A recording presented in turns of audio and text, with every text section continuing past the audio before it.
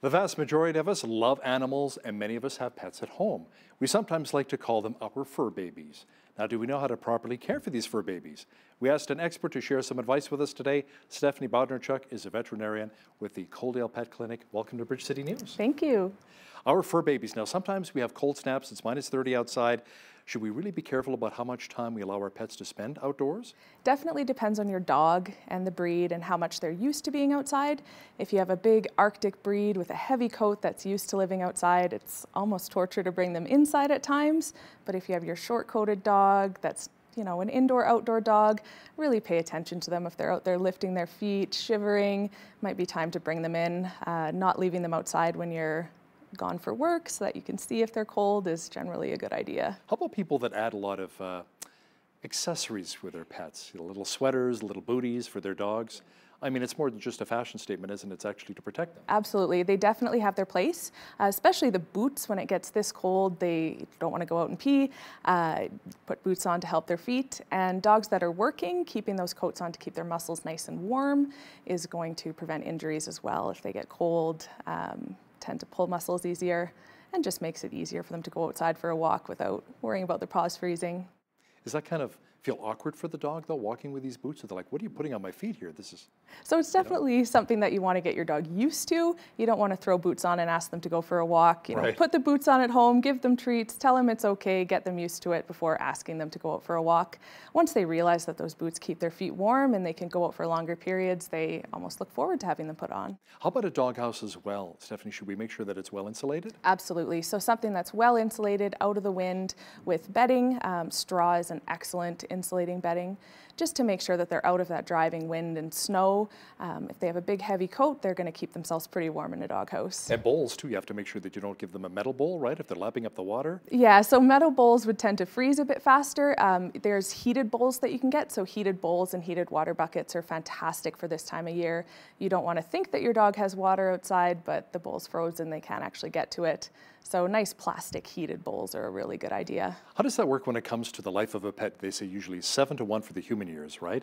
But if they're an indoor cat, is it longer, 7 to 1? Outdoor cat or dog, is it 5 to 1? Because they generally don't live as long because of the dangers and the elements outside? It's not so much the lifestyle of the pet, but the breed.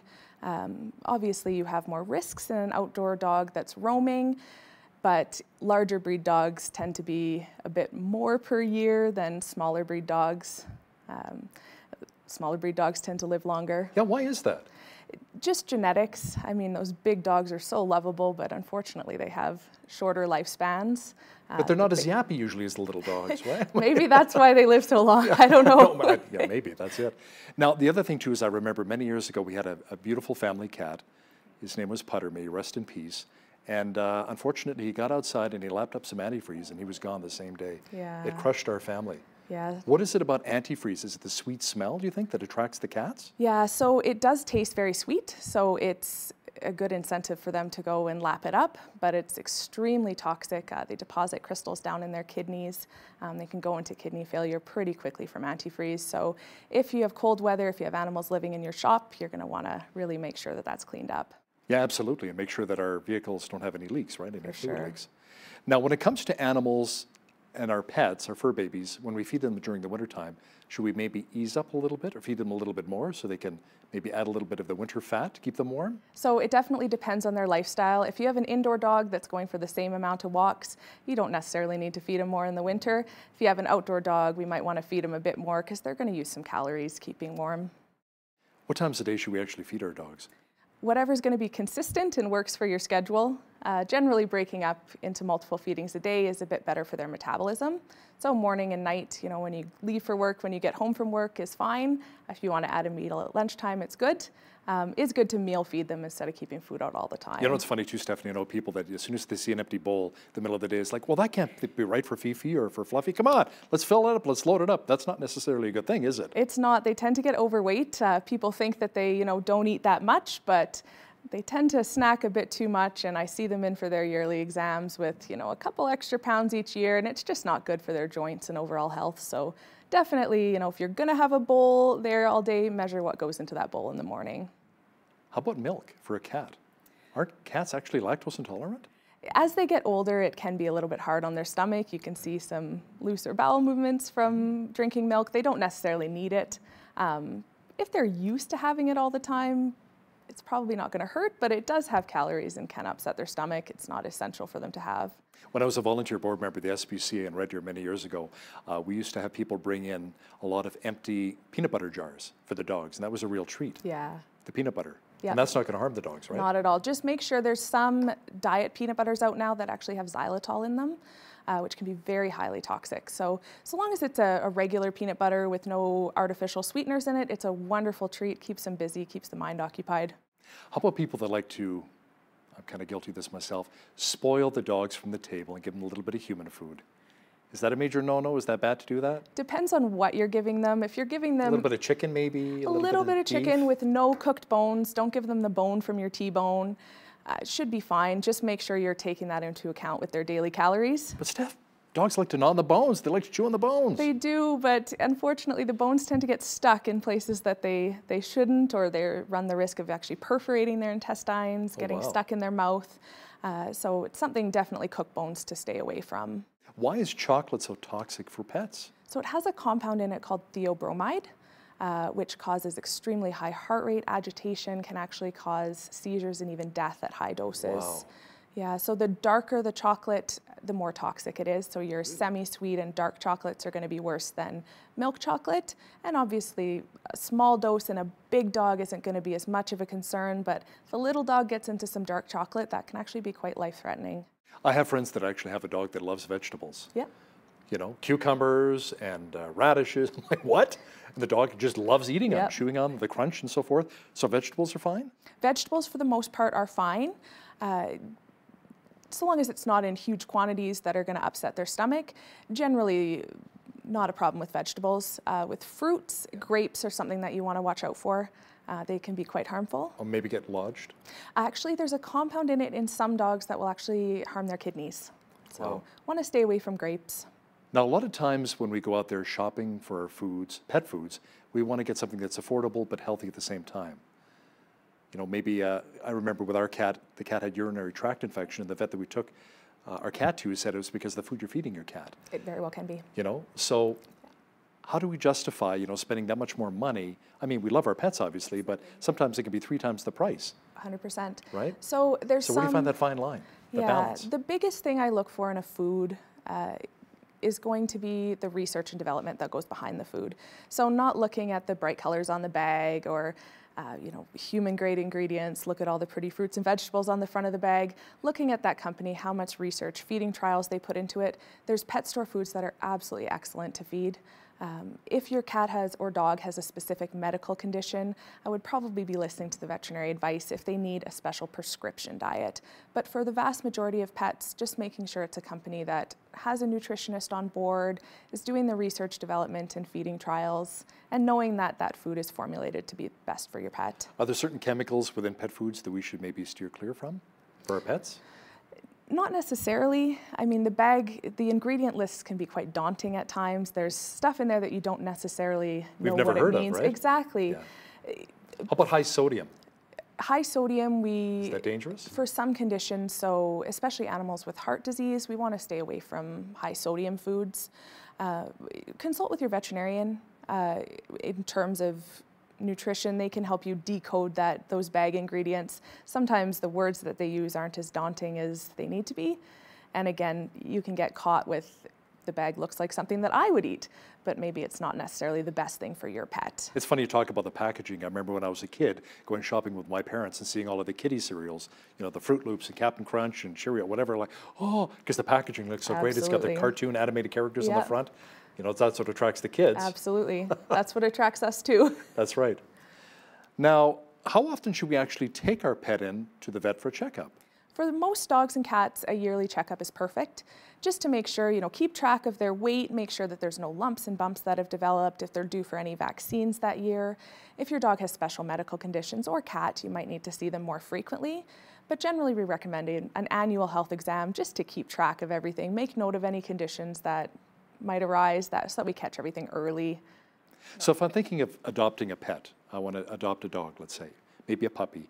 How do I want to make sure that this puppy's a good fit for my family and that I'll be a good fur parent to this dog? So absolutely do your research. You can adopt a dog from a shelter is wonderful, or getting a dog from a reputable breeder. Just knowing that this is a dog that's going to fit your lifestyle.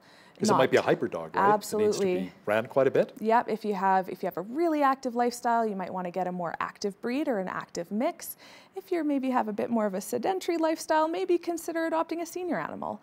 But really doing your research, not falling for that first cute puppy or kitten, making sure that that's going to be a good fit for your lifestyle, and that's going to be the best chance that that dog's going to stay with you for its entire life, and everybody's going to be happy with that pet, and just take away that stress if maybe it's not a good fit. Again, when I volunteered at the shelter there in Red Deer, I remember we received a lot of Dalmatians. Shortly after 101 Dalmatians came out, and then people realized these may not be the best family pets. Yeah.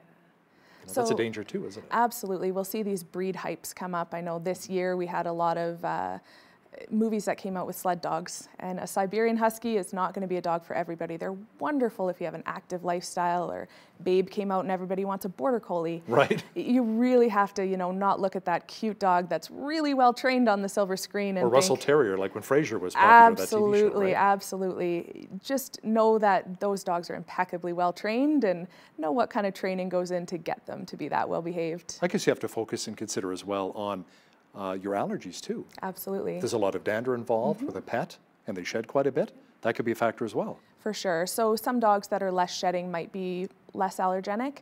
The best thing to do, you can't guarantee that any dog is going to be hypoallergenic, but visit the kennel, visit the parents of the dogs if you can, and see if you react. That's going to be the best judge of whether you might react to those puppies or not. Because I know a lot of times the breeds that have the poodle mix in with them, like the golden doodle, the labradoodle, is usually better for people who have allergies, or maybe a Morkie, like the Maltese and the Yorkie.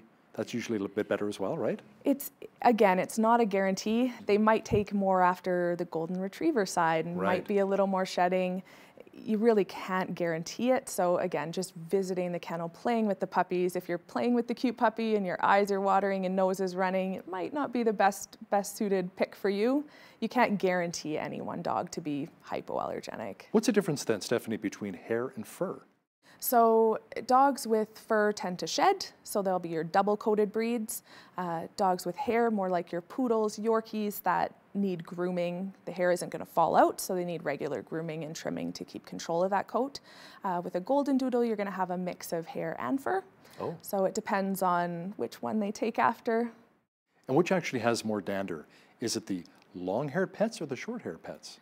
Especially when it comes to cats. Yeah, you're going to have more volume of hair coming off of a long-haired animal, but the dander isn't necessarily determined by the length of the coat. Shedding breeds are going to obviously have a bit more that stays around your house, but you can have just as much dander from a long-haired breed as a short-haired breed. How about parasites? How dangerous are they to our dogs and cats? So parasites can be quite troublesome to our dogs and cats. External parasites can cause hair loss, itching, tick-borne diseases can be a problem. Internal parasites, sometimes we don't notice that the dog has them, or cat. The only way to know is to get a fecal sample, look under the microscope, see if you're seeing parasites in eggs. One of the most concerning things is actually human health concerns with parasites. So dog and cat roundworms can transfer to children, immunocompromised people. They're actually one of the leading causes of preventable blindness in the developing world. And there's a new parasite it's emerging in Alberta called Echinococcus multilocularis, and it actually causes... Say that again? Echinococcus multilocularis. That's a mouthful, wow. It is, and it's emerging and actually quite frightening because it causes these cysts that can actually look like liver or brain tumors on CT scan. There was actually a woman diagnosed in Alberta a couple weeks ago, and that is very concerning because we won't know that our dog and cat has it until we get sick. Wow, that's incredible. So regular deworming is very important for both our pet and our health. What about when it comes to spay or neutering? What age should we bring our pets in to have that done? So I think it's a really good conversation to have with your vet because it's going to depend on the size of your dog as well as the lifestyle. If we don't want the dog having puppies, we might want to get it spayed before that first heat, so in that 6 to 8, 9 month range. There may be cases if you have a giant breed dog and the lifestyle warrants it that you might want to keep them intact a little bit longer just to get that bone and joint development. or some of these canine athletes, we might want to keep them intact a little bit longer just to let them develop a bit more. Most of your everyday pets generally fine to spay before that first heat. Saves on the mess, saves the risk of an accidental pregnancy, which happens way more than people think it would. Let's talk about declawing. It's now illegal here in Alberta for our viewers in Alberta. I'm not sure about many of the other provinces around the country, but why is declawing such a nasty thing to do to a pet? So people think that they're just taking the nail off the cat. It is essentially akin to taking your finger off at the last knuckle. So it is quite a big surgery. It affects how that cat moves. It can affect its scratching behavior. Some cats, if they were scratching before, might switch to biting. And I've seen pain and arthritis post-declawing. So something that I'm not too upset is no longer allowed. As long as we do appropriate training and have... Trim those nails, right? Trim the nails, get them a good scratching post, a nice, tall, sturdy place to scratch, that they're comfortable scratching, maybe not get after your furniture. It's a much better alternative. Sydney Bodnarchuk, a veterinarian with the Coaldale Pet Clinic. Thanks so much for coming in today. Not a problem at all, my pleasure.